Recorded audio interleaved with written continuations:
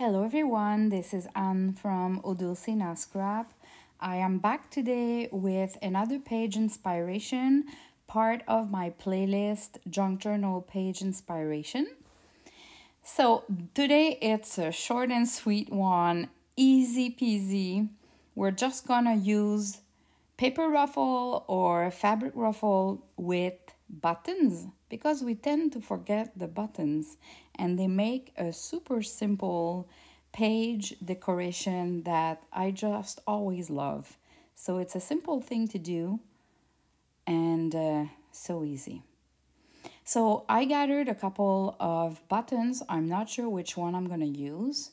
You can add 2 or 3 layers. You could use cheesecloth, lace.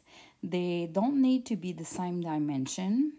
As I love the shabby chic style, I'm cutting a little bit the edge of my lace just to make it more shabby. And you're gonna see I didn't use the same length of the fabric and the lace just to make a little difference. I'm adding as well one of those labels that's part of my shabby Victorian kit. I'm gonna put the link in the description below, and I'm just gluing half of it. I added half pearls, and but this is a label that you can put half pearls to decorate or put some brads to attach it. And I just thought it was floating on the page, so I changed my mind and I'm adding some cheesecloth, the one that you find at the dollar store, and I'm just gonna glue it down.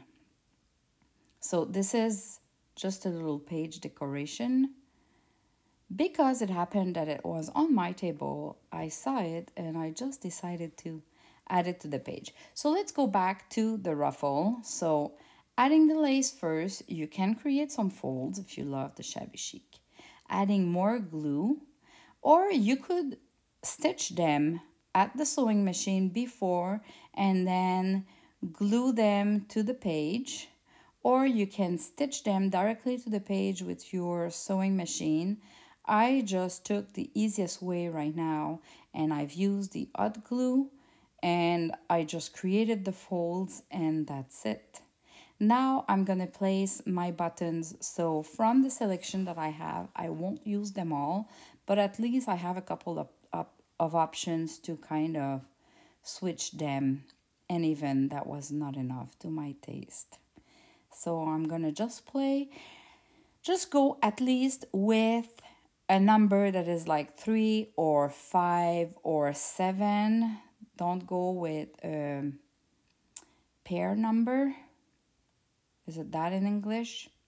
Anyway, those that you can divide by 2. All right, so in this case, because my ruffle is pretty long, I thought 5 would be better than 3. But that's it. That's all. And it goes really fast because I already have a little thread in my button already there.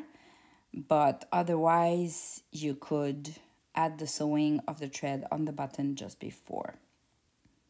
So I hope it inspires some of you. And we need to keep this idea in mind. It's a fast and easy way to decorate our pages.